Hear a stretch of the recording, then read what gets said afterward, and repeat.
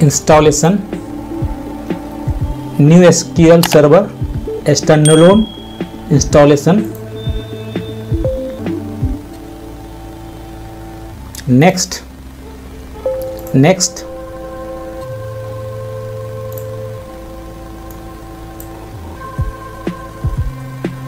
C. Microsoft.NET application security warning and Windows firewall warning. I fix the error. Windows firewall. I turn off Windows firewall. Turn off. Okay.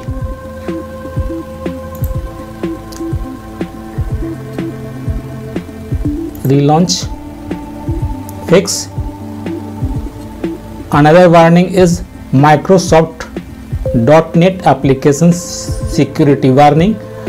You connect on system on with internet. Okay. Now relaunched, rerun, fix. Next, product key. Next, accept license. Next, SQL Server feature installation. You can select according need. Next,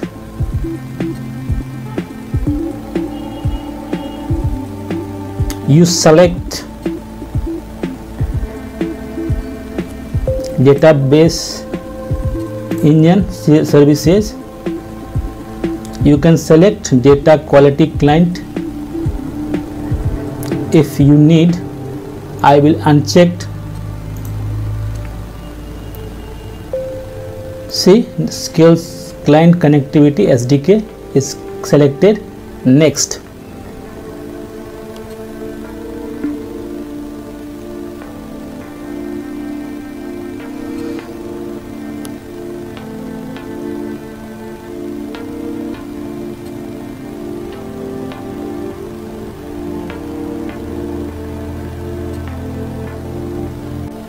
instance configuration. You can select default instance for SQL Server installation in Windows operating system 10. You can also choose name instance installation with SQL Server, but I suggest you choose default instance installation for SQL Server in Windows operating system 10. See, I choose default instance. Next is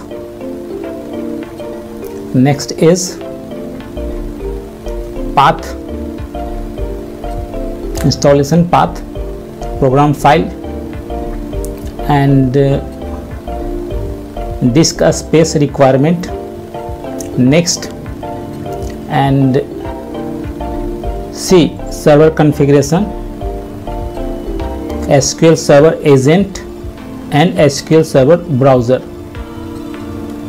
See, next,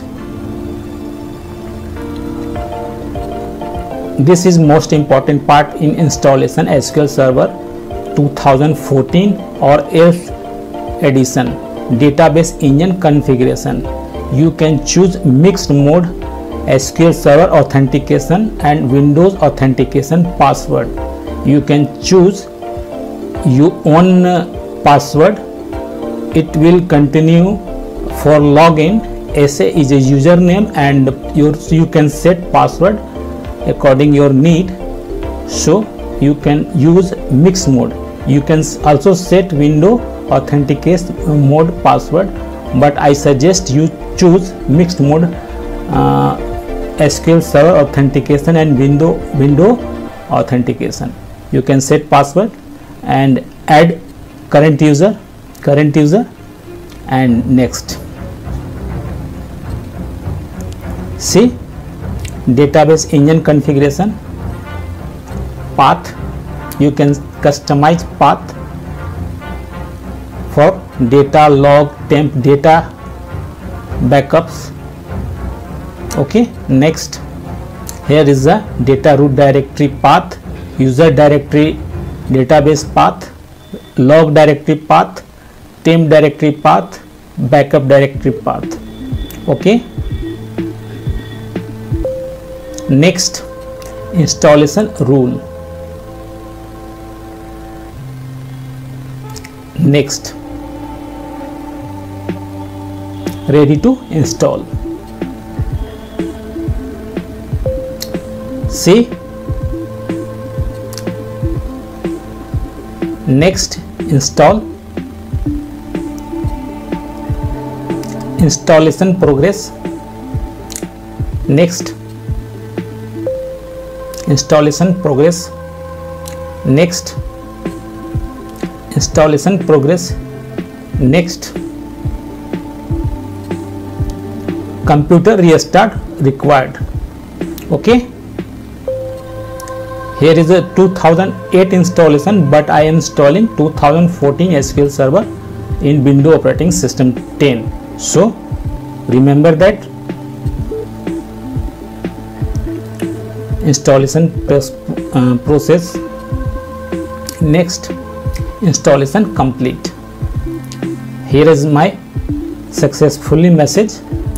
SQL Server is installed in your operating system Windows 2010. Close and restart the computer. Okay,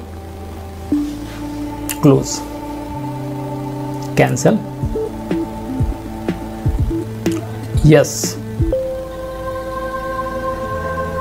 I hope you like my video. Don't forget to subscribe and watch my other videos too.